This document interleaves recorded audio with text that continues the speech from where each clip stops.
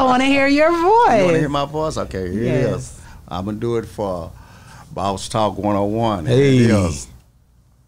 Fool, one day you here, and then you're gone. Yeah. One day you here, baby, and then you're gone. One day you here, baby, and then you're gone. Man, you made a tear come listen, to my man. eye. Don't do Boy, that. I used to be in that old Cadillac I had, boy. I would come down through there, boy, when I had that thing rumbling. You don't understand, man. Say, when I come through there, man, you couldn't tell me nothing, man. And I was gonna get in some trouble back then. Oh man, oh yeah, you know, I was a young cat then, you know. So yeah, I was going to jail or something that day. Yeah, we on Boss Talk 101. Yeah, we gonna talk. How long after that did you meet? How did you end up linking with UGK? UGK heard Al D's album. Okay. And he was going to do some stuff with Screw. Okay. And he Pimp C? Yeah, Pimp C was. He was going to do some stuff with Screw. So he said, Screw, man, who is this? Who is this guy sound like the Isley brothers? So Screw said, that's my goddad. He said, no, man. He said, yeah. Can you get him? He said, yeah, call him. He'll come right over. As a matter of fact, he just left. Wow. He said, man, I got a song. So he played the song, Ain't I Been Good to You by the Isley brothers. Okay.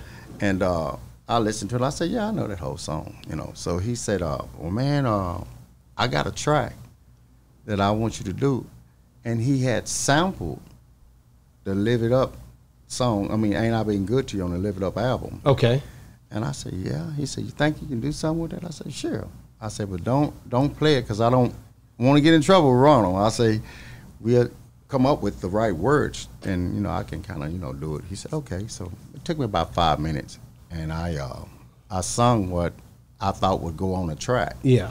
And they loved it. UGK loved it. They jumped. They said, man, let's record it. Let's go to Skip Holtman in the morning and record it. So I said, okay. So when he said Skip Holtman, I'm thinking it's just a studio in a house or something like that. But when I got out there, it was $1 million studio. Ooh. Wow. So now I get nervous. I'm like, whoa, man, what is this? Man, this man had a mixing console probably from wall to wall in there, probably over 150 tracks on the board. So I'm like, okay, this is the big league. This Wow, is you like this it? I gotta, you know, this is what they shooting for. Yeah, man. So now I kind of get a little cocky, and I say, so all right. So I'm singing the song, so everybody's telling me how to do it. So now I realize. Now this is the one. This is One Day. Yeah. So I realized that, man, you can't sing. You can't sing. Y'all trying to tell me how to sing. Exactly. So Skip Holtman said, I like that. Can everybody get out of the studio and let him do what he do?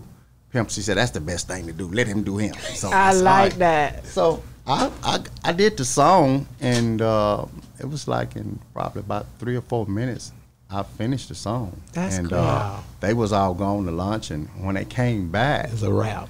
I was sitting outside by the pool, and I hear all this screaming and hollering and jumping, man, and so they all come outside and say, man, come back up. I said, what's going on? I said, y'all don't like it? He said, no, it's a hit. We love it. So I'm like, okay, I guess this gonna be official. Well, some kind of way that song got out. Okay.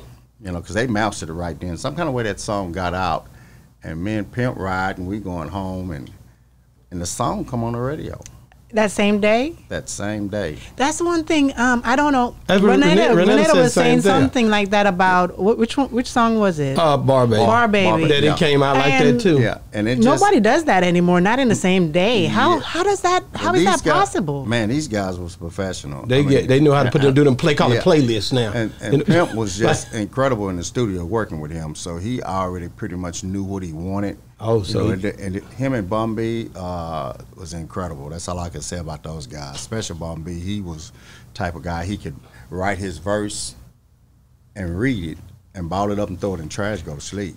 And wake up. Pimp say, Bunb, go lay your verse. And he go one take and it's done. So he was one of the guys that I first seen do that, and I was like, that young man is amazing. That young man got a gift. So Wow. I always said Bunb was for his time because he was so good with words, and he could write stuff and just kill it. Man, kill it. You want that one day? You want to hit that one? Please. One day, y'all, Yeah. you want to hear the acapella? Or you want to hear the music? Or Acapella, all right. You know I wanted acapella. Don't do that. I thought you wanted it with an orchestra. I want to hear your voice. You want to hear my voice? Okay, here it Yes. is. I'm gonna do it for Boss Talk 101. Hey. Here it is.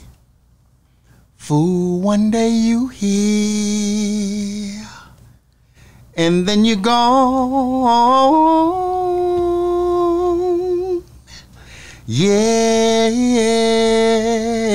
Yeah. One day you here, baby, and then you're gone. One day you here, baby, and then you're gone.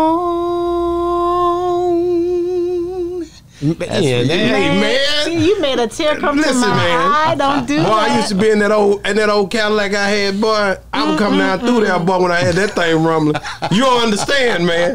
Say, when I come through there, man, you couldn't tell me nothing, man. I was gonna get in some trouble back then. You was gonna get in some man. trouble, man. Oh yeah, you know, I was a young cat then, you know. So yeah, I was going to jail or something that day. Your voice is, and this it I'm speechless, but it comes down in Renetta. Her voice was just so effortless when she sang. It was just so effortless, and that's the same thing with your voice. You hit those notes, and it's like there's no fault in your voice. No. Thank you. So. Yeah, we on Boss Talk 101. Yeah, we gon' talk.